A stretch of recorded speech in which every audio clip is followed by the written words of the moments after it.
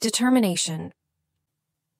In 1883, a creative engineer named John Roebling was inspired by an idea to build a spectacular bridge connecting New York with the Long Island. However, bridge-building experts throughout the world thought that this was an impossible feat and told Roebling to forget the idea. It just could not be done. It was not practical.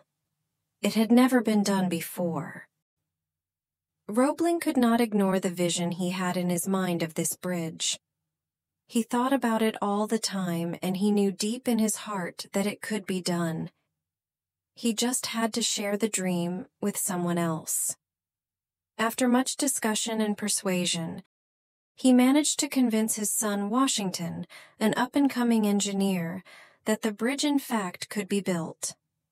Working together for the first time, the father and son developed concepts of how it could be accomplished and how the obstacles could be overcome.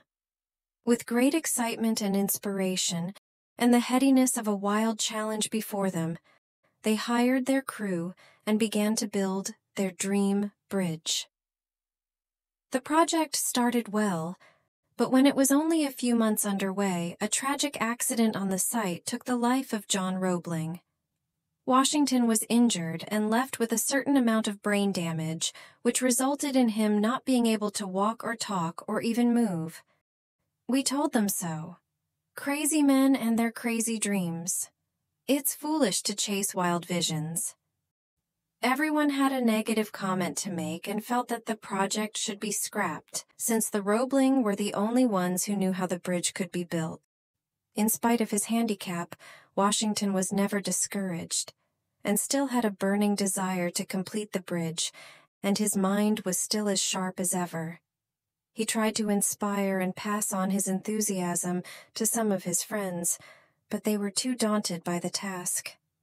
As he lay on his bed in his hospital room, with the sunlight streaming through the windows, a gentle breeze blew the flimsy white curtains apart, and he was able to see the sky and the tops of the trees outside for just a moment.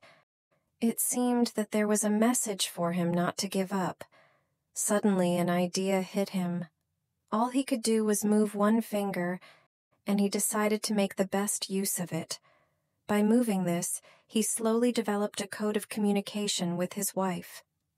He touched his wife's arm with that finger, indicating to her that he wanted her to call the engineers again.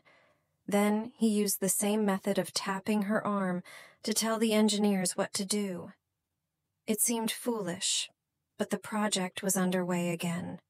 For 13 years, Washington tapped out his instructions with his finger on his wife's arm until the bridge was finally completed. Today, the spectacular Brooklyn Bridge stands in all its glory as a tribute to the triumph of one man's indomitable spirit and his determination not to be defeated by circumstances.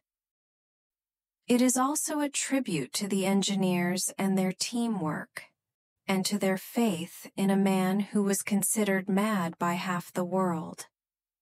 It stands, too, as a tangible monument to the love and devotion of his wife, who for 13 long years patiently decoded the messages of her husband and told the engineers what to do. Perhaps this is one of the best examples of a never-say-die attitude that overcomes a terrible physical handicap and achieves an impossible goal. Often, when we face obstacles in our day-to-day life, our hurdles seem very small in comparison to what many others have to face.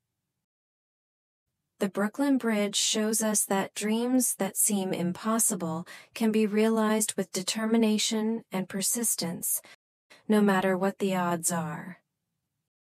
Even the most distant dream can be realized with determination and persistence.